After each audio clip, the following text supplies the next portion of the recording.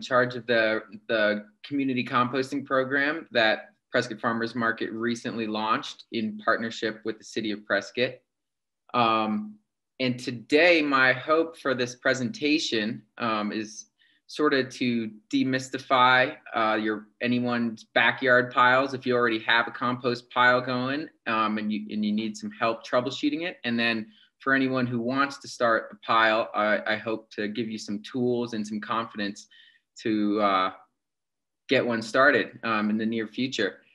And so I'm going to give a little basic compost one-on-one presentation. And then we're going to watch a short video of me in my garden at my backyard pile, just getting a new pile started, where I'm going to be talking about why I'm mixing what and how I'm doing it and all that. And so the video is going to sort of recap some of the points that I touch on in this presentation. So I'll just briefly explain what compost is. I'll talk about what makes a good batch of compost, the right mix, the right recipe. I'll talk about how to manage a compost pile without, just with basic tools in your backyard. And then I'll highlight some best management practices to avoid smelly odors and critters and things like that a lot of people tend to associate with compost. So what is compost? Compost, it's not soil, it's not dirt, but it's a dirt-like substance that's nutrient rich and is used in soil, like to enrich soil in order to nourish plants. And it's basically a soil conditioner. So it's often, people call it dirt or soil, but it's actually compost is its own thing, and you add it to soil, which helps with water retention, and it takes the place of any chemical fertilizers that you might be feeding your garden. So you don't need to use chemical fertilizers. Compost is sufficient to grow healthy plants. As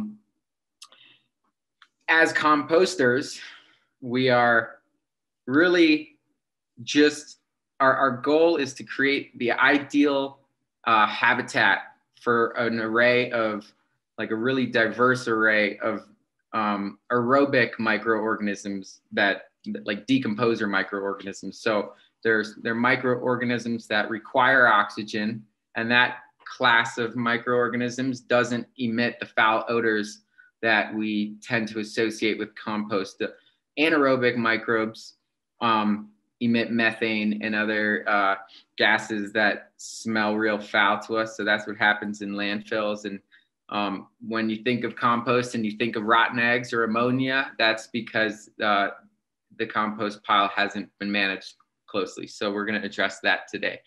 A compost pile is sort of like having a pet, is what I tell people. You have to, it requires a well-managed compost pile. It requires food, water,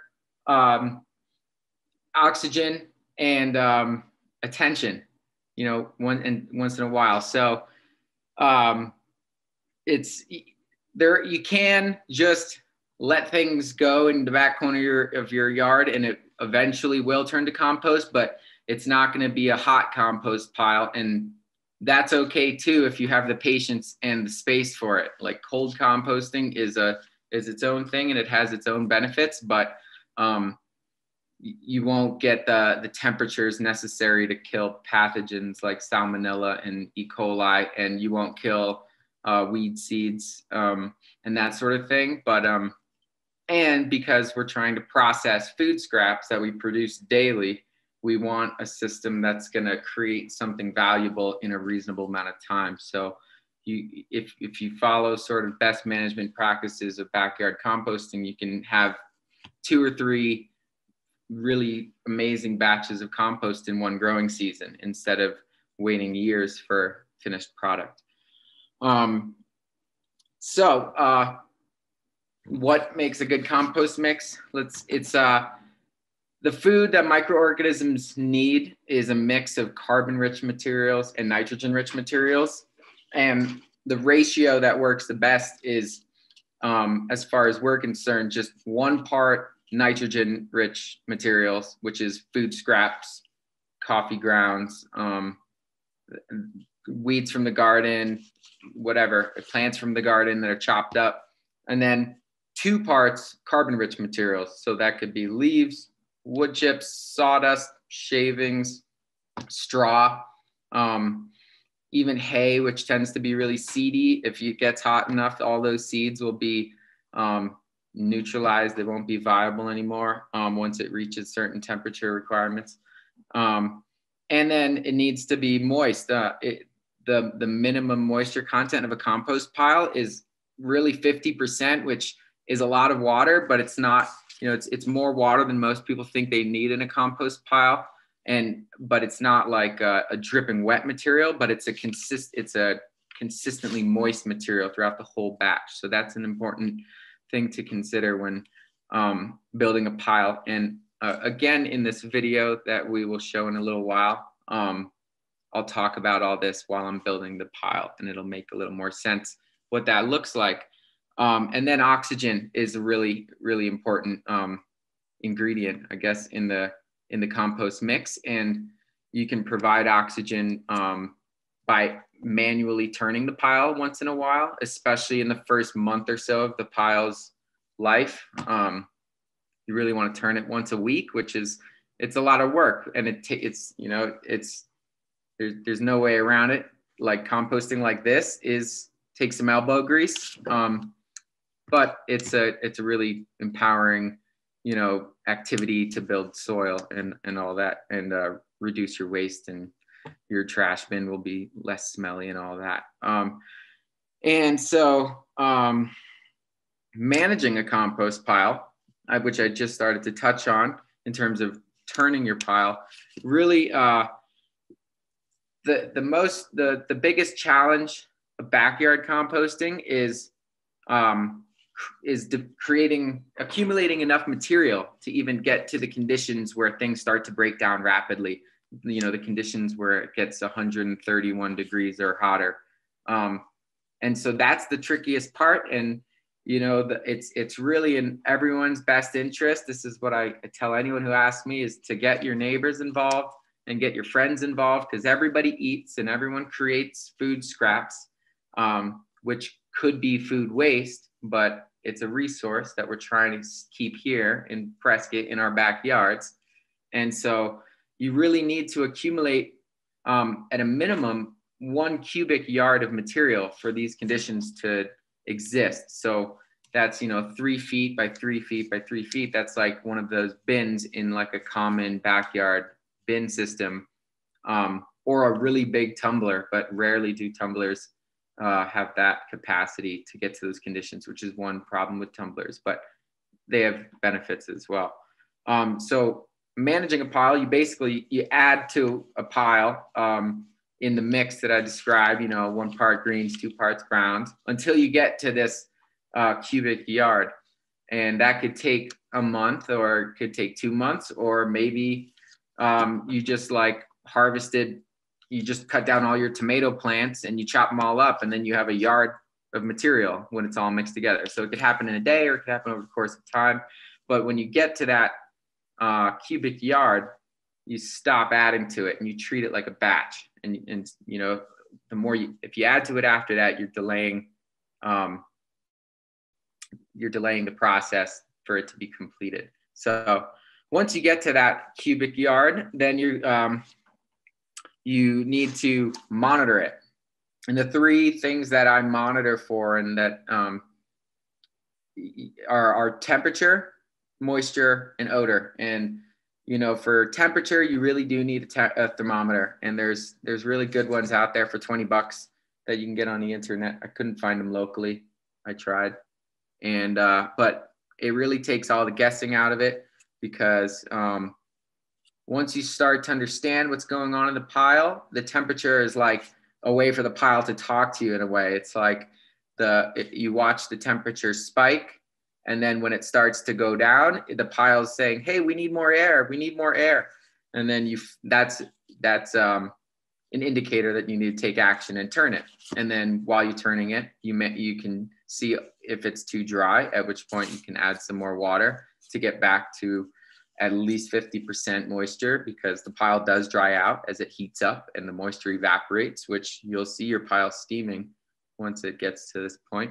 And then odor, if it smells really bad and it's offensive and it's distracting, then it might mean that the initial mix was a little bit off and you might have put too much food scraps or too much water. You know, if you put too much water and the pile is saturated, then oxygen has a harder time circulating through the pile. And then the anaerobic, the really smelly bacteria takes over. So we want to avoid that, because we're talking about backyard, like urban composting where there's people around. You know, if we're out in the middle of nowhere with no neighbors, then you could do whatever you want and odor isn't an issue. But we're talking about backyard. You know, we're trying to stay friends with our neighbors. And so that's odor. So you need your nose, your hands to squeeze to feel the moisture, and then a thermometer. That's the three tools you need in addition to some pitchforks and shovels. So that's kind of a quick management 101 and what to monitor for. So it's temperature, moisture, and odor. Those are the three big ones.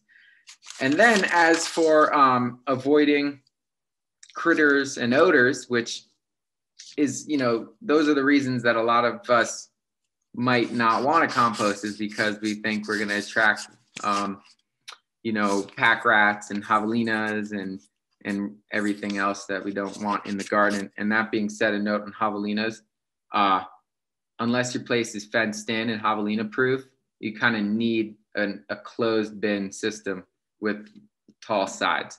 You know, open pile wouldn't work, just because we don't want to just have a javelina feeding zone. And that being said, mice are sort of to some degree inevitable, like not necessarily pack rats, but mice, because it's not so much that they want to eat your scraps, but material that sits in one place for a long time becomes a really good habitat for mice, especially when it's really warm and the nights are cool. So no matter what, the best place for a compost pile is not right next to your garden, but somewhere close enough to the house where it's not an inconvenience to deal with it, but not so close that you're going to be attracting mice where you don't want them. But you know, in my garden, there's mice in the bin sometimes, and then I'll see a really fat garter snake. So it's all kind of takes care of itself eventually. But for critters, you know, if you really have a bad rat problem or something like that, there's ways to line your bins with hardware cloth to secure them a bit, and that does work to some degree. And there's a lot of resources on the internet and elsewhere where you can learn how to build bins. We're not going to talk about how to build bins today, but there's lots of options. The odor issue, the big thing to consider is those anaerobic versus aerobic bacteria. When aerobic bacteria that use oxygen, that breathe oxygen, take over the pile, it actually smells really earthy and pleasant, even in the initial decomposition where it could be really unpleasant. So aerobic bacteria are a good thing. Anaerobic bacteria for our backyards are a bad thing, because we won't want to go anywhere near the compost pile. So if it's too wet, it'll become anaerobic. And if it's too compacted, it'll become anaerobic. So there's ways to loft it up through manual turning and using wood chips in the initial batch and things like that. And then we have to control what we put into our piles. In all of the systems that I manage, here in Prescott, I don't accept meat or dairy or lots of oil, things that go rancid, because it's not that those things don't break down in compost. Obviously they do. It's just that they smell really bad when they do. So we avoid those. And then, so you kind of have to be in control of your inputs. And if you have neighbors contributing, you have to educate them and explain all this to them before you start accepting their stuff. And then, you know, the key to odor also is like frequent aeration. And so you have to turn it once in a while. And like I said, it's not easy, it's physical labor, but you know, there's tools, like there's these cool augers that you can get that don't require you to take all the material out of the bins, and there's kind of options out there. Tumblers work for that, but a really big tumbler can be hard to turn too. So, you know, you can have your neighbor help you turn the pile too. So that's kind of like 101 in a nutshell, you know, what compost is, what makes a good batch, the ingredients. So it's carbon rich materials, nitrogen rich materials, and then water and oxygen, and then how to manage it, and then some just key points on managing critters and odors. And if you do all this and you keep a close eye on it and you watch the temperature, you'll have really beautiful, dark, moist, finished compost that you can sift out if you want to. It's not necessary, but if you have big wood chips in it, you might want to sift it out. You can, you know, you'll have it in like 4 to 6 months. 4 months is like a reasonable goal if you're really into it. And otherwise, you know, and after that, you can let it cure and it only gets better. So you can manage these batches, and then when they get to that point, you can pull them out and just leave them in a pile under a tarp and just let them sit and cure for another month or two, and that will be really good. It'll be really good crumbly material that your garden will appreciate and your plants will appreciate, and then you'll appreciate. And so, you know, there's some I wanted to just mention as far as finished compost goes. It's really important not to put unfinished compost in your garden, because it'll sort of conflict with all the ecosystem in your garden in the soil already. You know, it ties up nutrients if the stuff is still breaking down. And if there's like rotten stuff in there still, it'll attract critters right to your garden. So you really do want to make sure that the compost is finished. If it's finished, it'll look dark and crumbly, sort of like soil. It will not be hot anymore. It'll be very close to the ambient temperature. And that's another reason why a thermometer is important. And it'll smell nice. You won't be able to smell anything smelly in it anymore. And then there won't be any visible food scraps except for like avocado pits that didn't get chopped up, or, you know, if you forgot to chop up an orange when you first started the batch, you'll still have that orange. So that's another key point that I'll mention in the video as far as preparing your materials. That being said, if an orange is chopped up, it does break down and you won't find it when it's done. So I think that's everything for my little 101. I'm going to do a Q&A after the video. And I just wanted to put out a plug for our compost program. So at the market on Saturday, every Saturday, this time of the year, it's 7:30 to noon, at the hospital, the parking lot across from the hospital in Prescott, the Yavapai Regional Medical Center. We have a compost collection booth, and that's where customers can bring their scraps to contribute to this system. And they can ask me a million questions if they want, if I'm not too busy, and you can learn about volunteering with the program. We always need volunteers at the booth on Saturdays. And then we also, on Sunday mornings, we build fresh piles on the site with everything that we collected at the market. And it's a fun way to interact with community members and learn about compost, like in a very hands-on way. That being said, it's way cooler to make it in your backyard. And I always try to keep a pile fired up in my garden because it feels really good to just have to watch it all unfold in your backyard, and the food scraps that you produce really never leave, you know, your property, which is really cool. So I think that's that. We can turn it on. We can turn on the video, Ruthie, if you want. Okay. And then we'll come back, and folks are welcome to ask me any questions they want, and I'll try my best to answer them.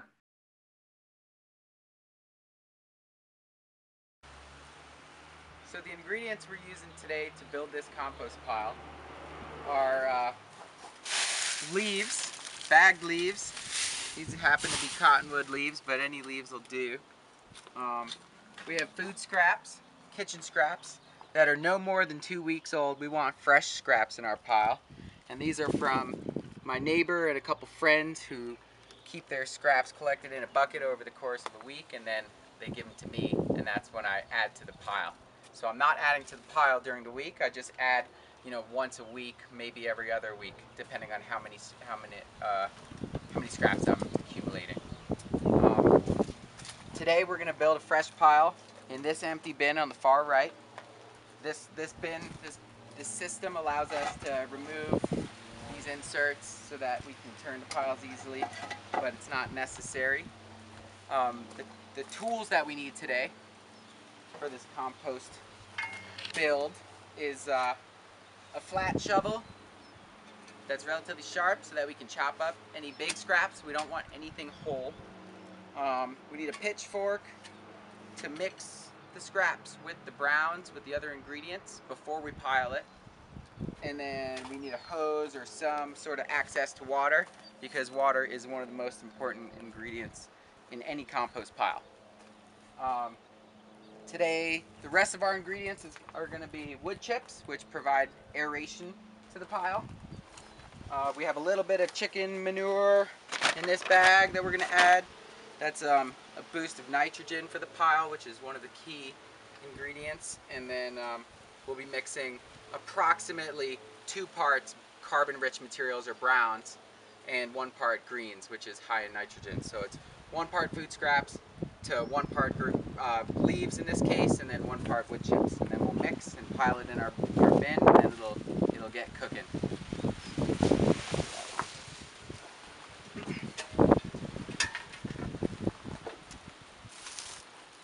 So this initial mixing and preparation step can be done in a wheelbarrow, but today I'm just going to do it right in front of the bins. So I'm basically going to use this area as a working area, and then we're going to pile in the bins, and then I'll just rake anything that's left over into the pile. But if you want to make less of a mess, you can do it in a wheelbarrow first and then pile it in. So we'll start by putting some fresh chips down.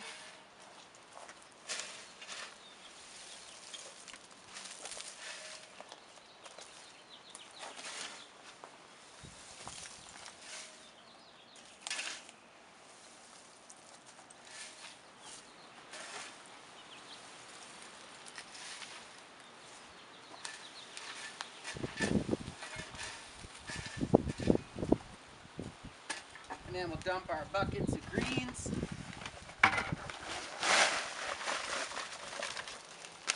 That one had some charcoal in it. I try to avoid charcoal, but a little bit's okay. Weeds from the garden, eggshells, brown paper bags, greens, grains, all are okay. We avoid meat and dairy because I want my neighbor to stay my friend. And meat and dairy smell really bad when they break down. They're a challenging feedstock to deal with.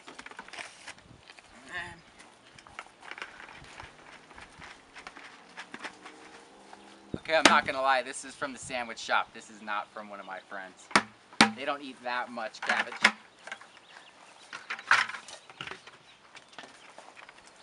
Shout out to Nick's Feed Your Face.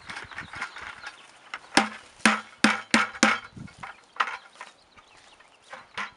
then we'll add the chicken poo. That'll be considered a green as well because it's high in nitrogen.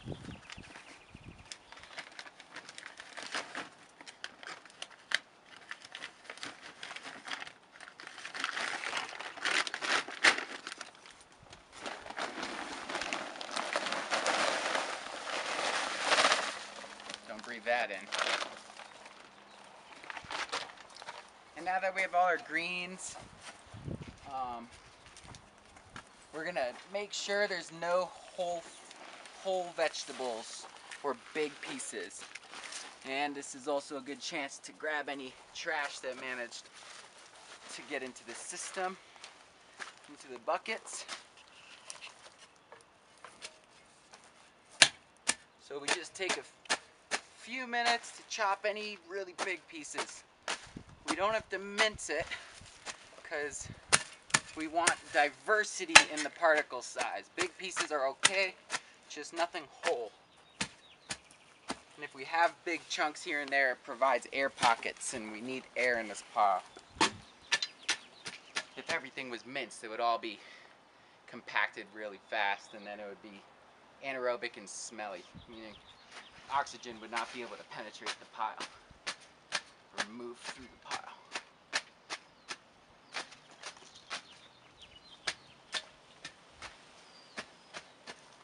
And since this pile is going to be turned within a week, I'm not going to go too crazy because I can always chop things up the next time I dig in.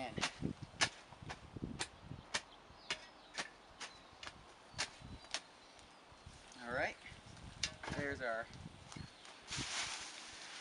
greens. And then, so we're going to add, let's see, how many buckets do we have? 1, 2, 3, 4, 5, 6 buckets. So we're going to add about 6 buckets of leaves.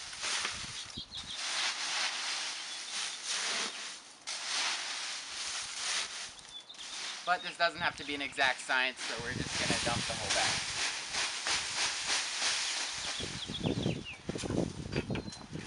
We'll call that 6. And now we have the leaves. The most important ingredient in this whole mix is water. So in an ideal world, I would use rainwater, but all of my barrels are dry. They're empty, so I'm using the city water. And so I'm going to start watering, and then once it's got a good deal of moisture in it, I'm going to start mixing. And what you want to think about when you're adding moisture to your pile is you want everything to be coated in a thin film of water, because the microbes that break down the material, they live in that thin film that surrounds each particle. So they don't live in the food scraps, and they don't live in the free airspace in between them. They live in the water that surrounds them. So if you have dry material, nothing's happening. And then once we water, so this is all the preparation step, and then we're going to mix, and then we're going to add it to the bin. Once we add some water, then we're going to take our pitchfork, mix it.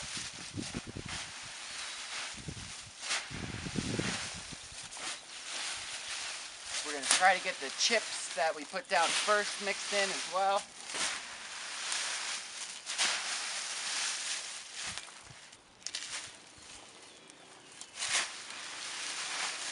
And at this stage, there's no really noticeable odor because all of these scraps are fresh. So the breakdown hasn't begun yet. And then we're going to add some more wood chips, which provides a bulkiness to the pile that allows oxygen to pass through. We're going to catch trash as we come across it.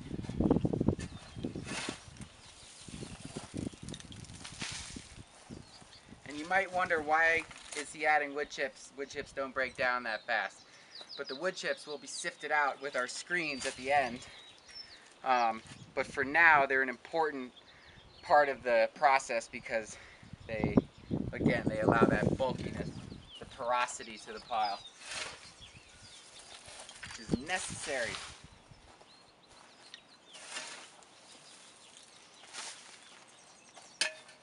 And since all of this is really dry, I'm going to water it.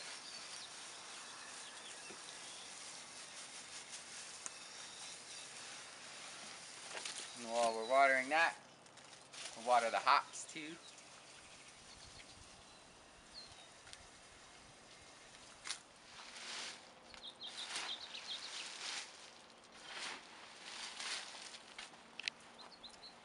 Cool. So we're going to mix the materials until it's as homogeneous as possible, and until it seems that the whole mix is moist. So we're going to do this and water until there's no dry spots. And then we just pile it into the bins.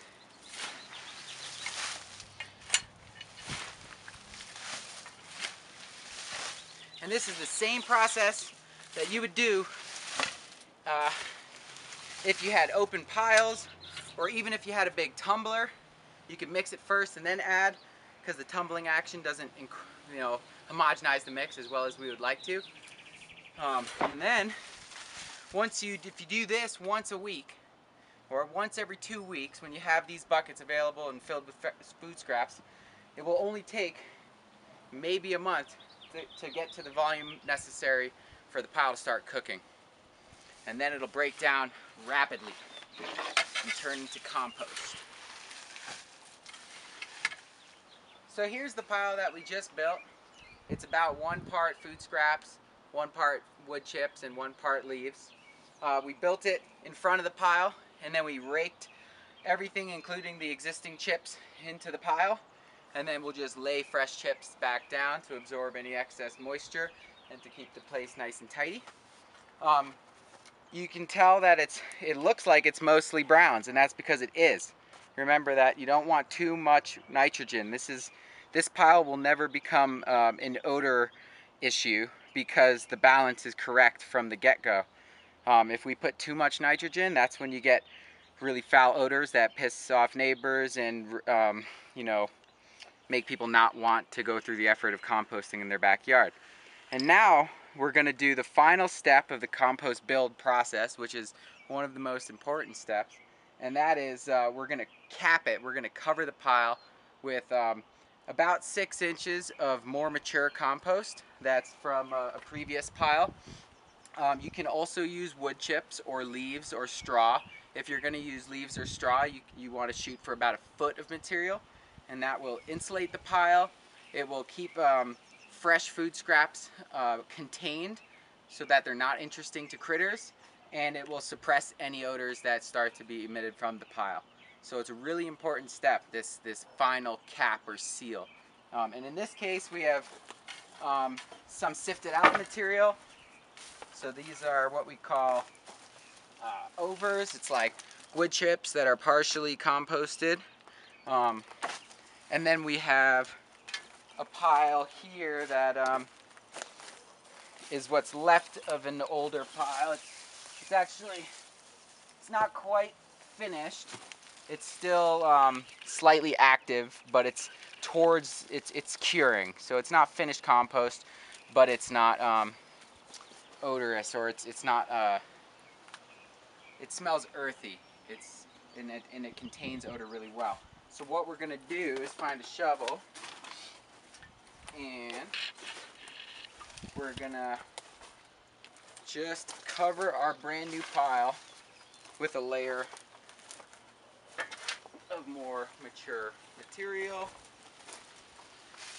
And we're gonna throw these overs in too. And you really never want to see your food scraps when you go and check on your pile.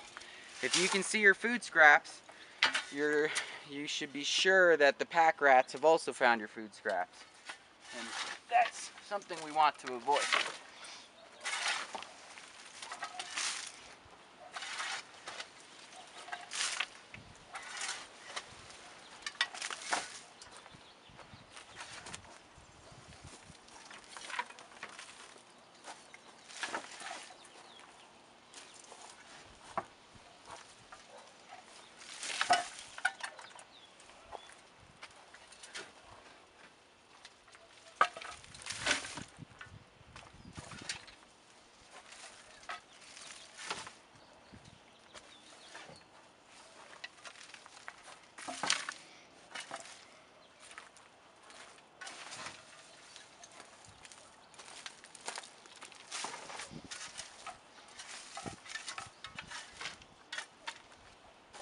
One or two more scoops, and that will be enough for now.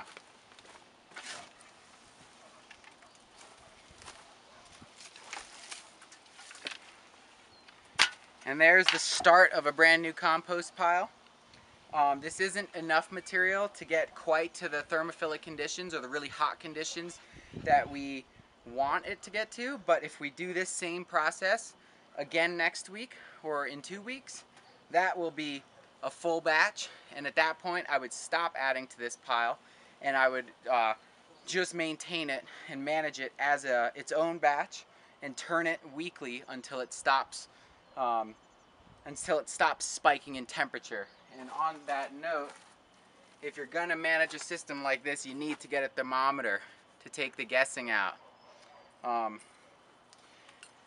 You know, it's really a guessing game without it, and if you're gonna be monitoring the odor and the moisture and the temperature, you need a thermometer, you need your nose, and you need to be able to feel the material. So those are the three tools you need to manage it, and you want to keep the moisture at least 50% throughout the entire process, which means that the material should stick together. And I could show you an example of that. So this is that more mature stuff. I'm going to squeeze it together, and it's not dripping, but it holds together. And so that is about 50% moisture, and that is a minimum. So that's what we want. If it falls apart, you need to add water. And I highly recommend adding water while you're turning and not after you're turning, because you don't want to fill in the air pockets that you just spent all this time and energy creating. So you want to water your pile before you turn it or during turning it, but not once you've piled it up. And that's how to build a backyard compost pile with a multi-bin system such as this. It's really rewarding. It's good exercise. It's empowering to build your soil for your, you know, to feed the garden that feeds you. And it's a really good way to reduce the food waste and the trash that we send to the landfills.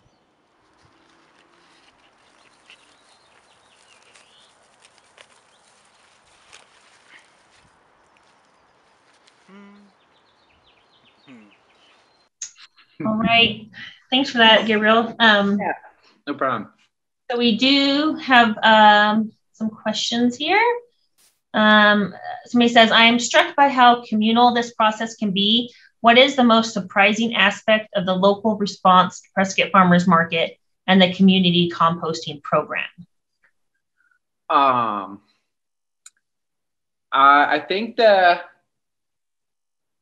I've been most surprised by the amount of folks who aren't necessarily gardeners or even, you know, people who aren't interested in the finished compost, but rather just folks who want to reduce the amount of food scraps that they send to landfills, and just didn't have kind of a way to do that or the knowledge to do that yet. So when we launched our community composting program, and we had all this surge of enthusiasm and interest and support from the community members. The thing I was surprised about the most was that a lot of folks just want to waste less and feel bad throwing it out. And this was finally an outlet. And so that was pretty cool. Yeah. Yeah, great. And then looks like Steve Walker has his hand raised. Could we let him ask a question real quick? Yeah, here we go. All right, Steve, I think you should be able to talk now. If you unmute yourself.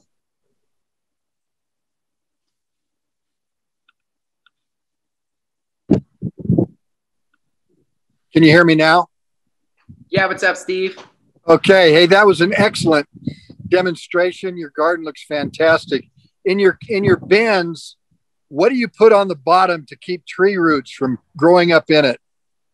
You know, I haven't had an issue, but I've heard of folks who have their bins next to like cottonwoods and elms seem to, or next to elms specifically, not cottonwoods. Elms like to just shoot their shoots up into the bins, and that causes problems. But I never put anything. I just put it down on the native soil that was already there. And that there's a really beautiful apricot tree next to the bin, and I haven't even encountered any roots of any kind, and rather the tree has seemed to respond really well to being next door to a compost bin.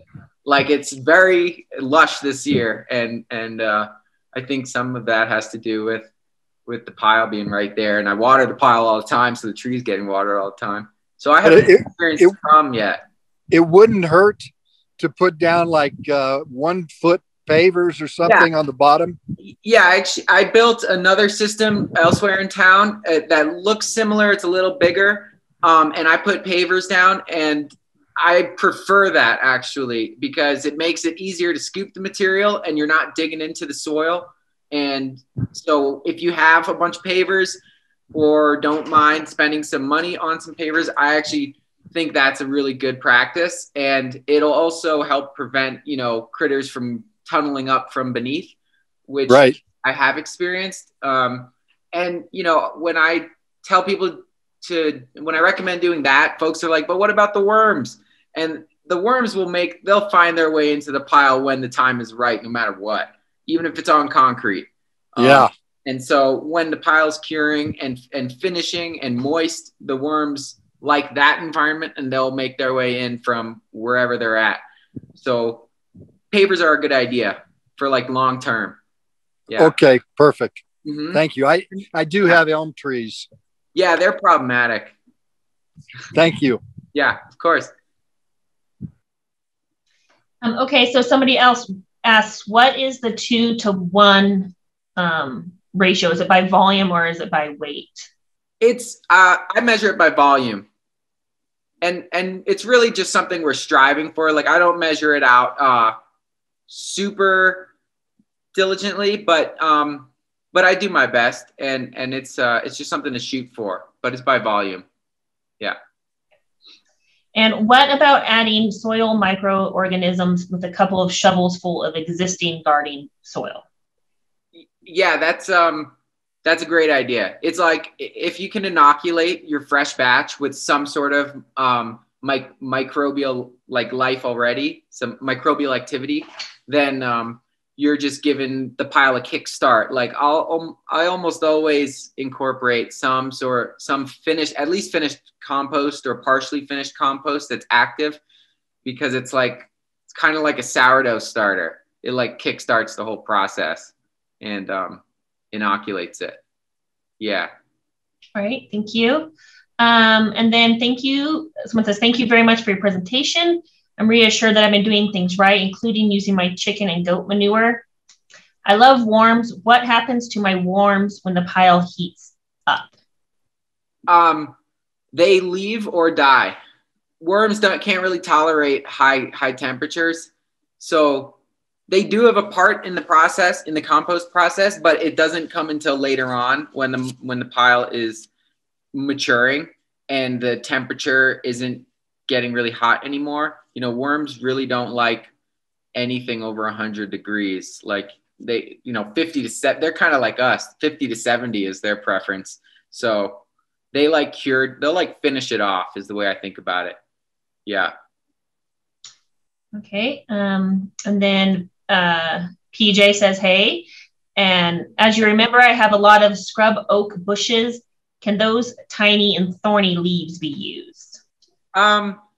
They can, but my understanding with oak leaves, like I treat oak leaves like pine needles. They're really acidic, and it's not so much that they'll throw the balance of the compost off in terms of acidity, because it'll all be balanced out eventually, but they just don't break down very fast. So with like pine needles, if you throw a bag of pine needles in, you're going to have pine needles in your otherwise finished compost. So I try to avoid large amounts of pine needles, and I treat oak leaves the same. So I try not to accept like bags of oak leaves if people are offering leaves for the program and that sort of thing. Good question, EJ. Yeah. Okay. And then what is the right temperature we are looking for? And should we wait at least a week before dispersing into our garden? Yeah. So the sweet spot, different parts of the compost process, during different parts of the process, the pile will be at different temperatures. So in the first month or two, when it's in its thermophilic stage, which is 131 to about 160 degrees, during that stage, that's when the microorganisms are like reproducing like crazy. And that's why you're seeing a spike in temperature, and the temperature is like a product. It's a result of the breakdown that the microbes are doing. And so the whole process will take at least 4 months. That you should know. And then, so like, I wouldn't consider putting anything on your garden until it's absolutely finished, which is going to be at least 4 months from when you say, okay, that's a batch, I'm going to stop adding to it. But once the temperature is stable and it's close to the ambient temperature and there's no visible food scraps anymore, then you can sift it and put it in your garden anytime. And you can wait and let it cure longer if you want, but you can just put it right in the garden and it'll sort of finish off and cure in the garden beds as well. Yeah. Thank you. I hope that answers the question. And then this one says, I'm one of those community members that primarily wants to reduce the amount of food scraps, etc., going into the landfill. Awesome. You said in the video that the food scrap should be no more than 2 weeks old. Sometimes I don't get my scraps to the farmer's market every Saturday. So are each Saturday collection used for a new start every week, or do I really need to get my food scraps to the market every week? Yeah, thanks for that question. The reason I say no more than 2 weeks is, first of all, yes, we create a new batch every week. And we've been, for the last 6 weeks, we process about 1,000 to 1,200 pounds of food scraps every Sunday morning. And that's mostly collected from the Saturday market. And then there's a few restaurants. But the main reason I don't want old food scraps is because it's an urban composting project and the site. And there's residents that live nearby. And odor is one of the really like kind of delicate topics in urban community composting. And old food scrap, like 3-week-old food scraps, they smell bad. And they're like, no one disagrees with that, really. Like, you open your bucket and you're like repulsed. So we're trying to avoid that. And that's why I'm requesting like fresh food scraps. And that's why I ask people not to seal their buckets until they're transporting them, because if you leave a bucket sealed and then go on a trip for a week and then come back, that bucket is now anaerobic and really, really sort of like repulsive. And you know, if volunteers who come on the site are repulsed by it, they might not want to come back. And it's really just best practice to get fresh scraps in the pile as soon as possible. But every 2 weeks is okay though.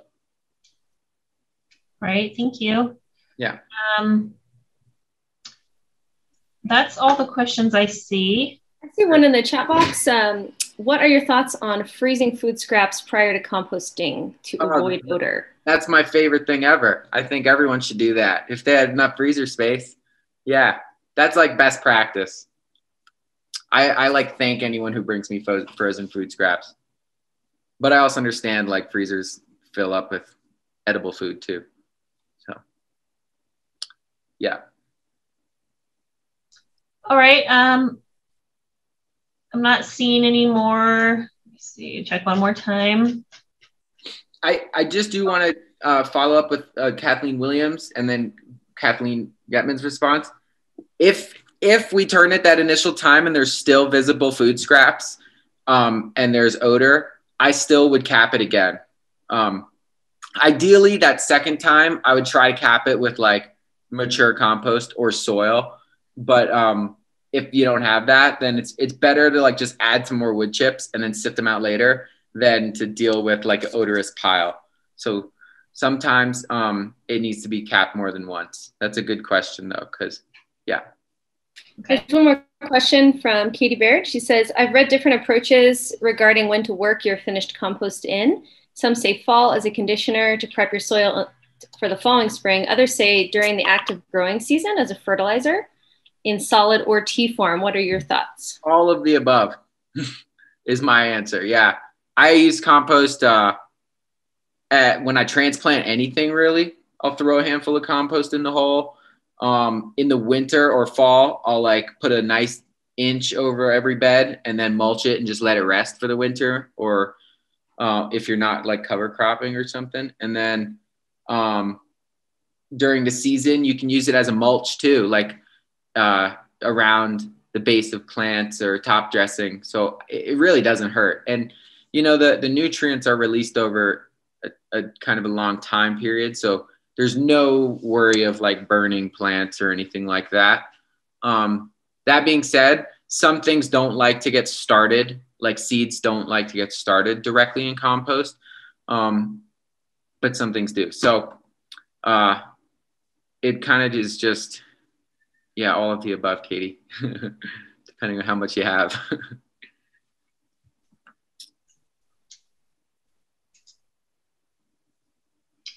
Cool. And Okay.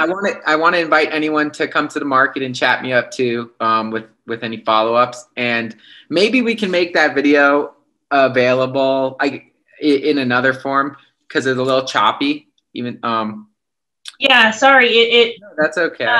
it's not choppy for me. So the video itself is not choppy. So I think it's just the transmitting it over Zoom part. So yeah, we will put it on the Prescott Public Library's seed library webpage. And so we do have a seed library, if you didn't know, free seeds to come and take home.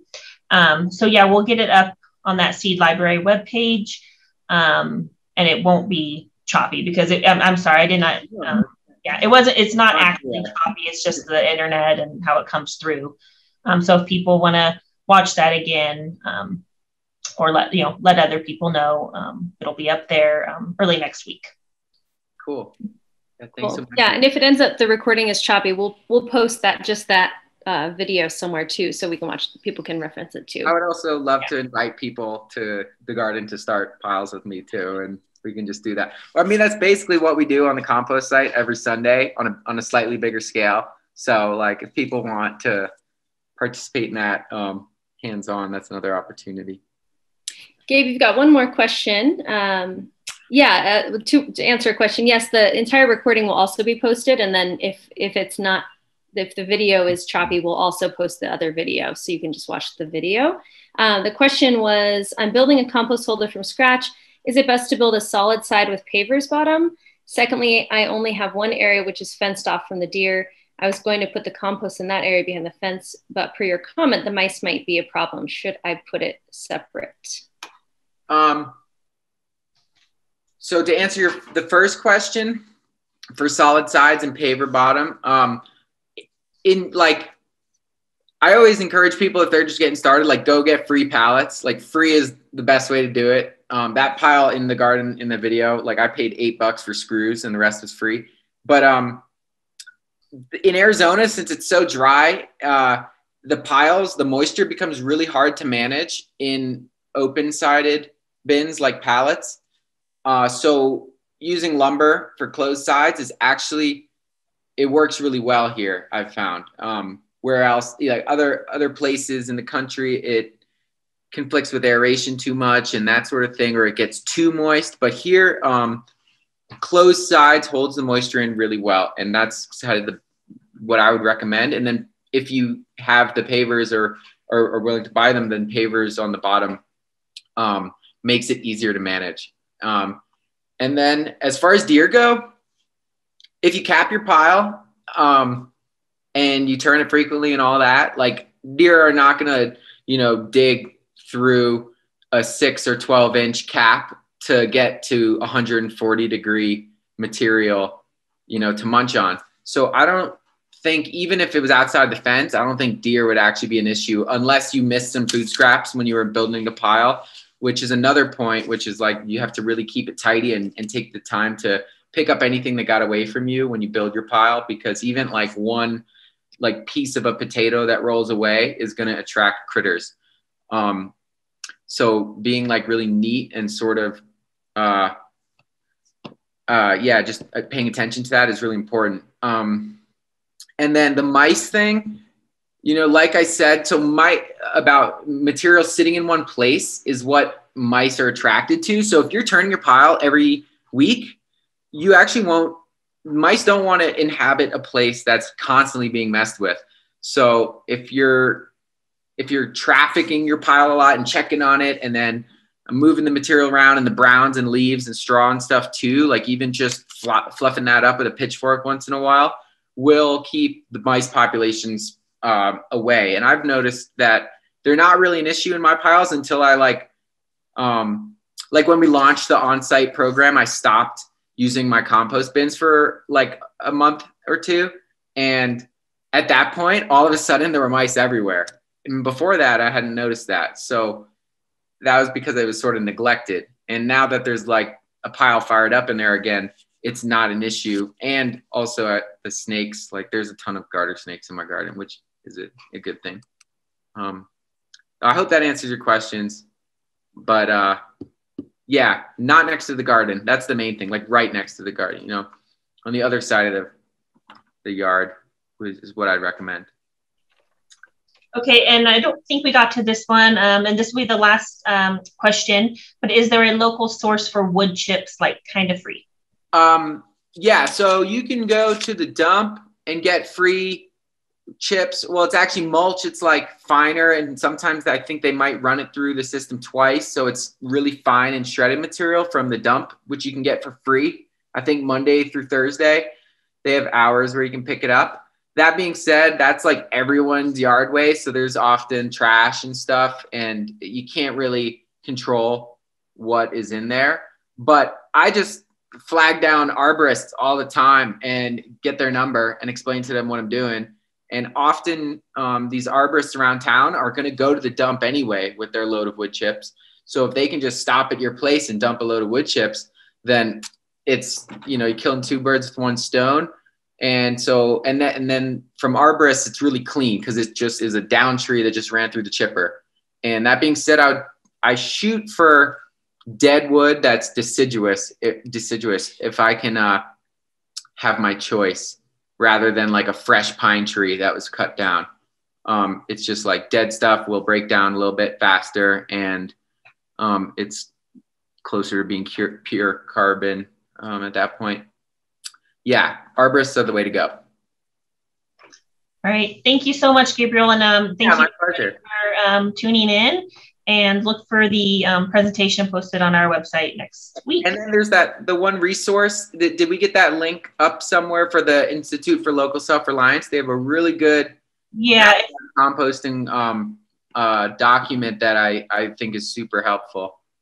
And I encourage people to read it. So if we can, even if we'll have it on the library's website, that's sufficient probably, but just so folks know. Yeah, it was posted earlier in the chat, but there it is again. And here's for the web page. And yeah, I'll post that. And there's some other resources posted on that library web page too. Cool. Thanks so much, Ruthie, for facilitating that. Of course. Yeah. Okay, have a good evening. Bye-bye. Bye, everyone.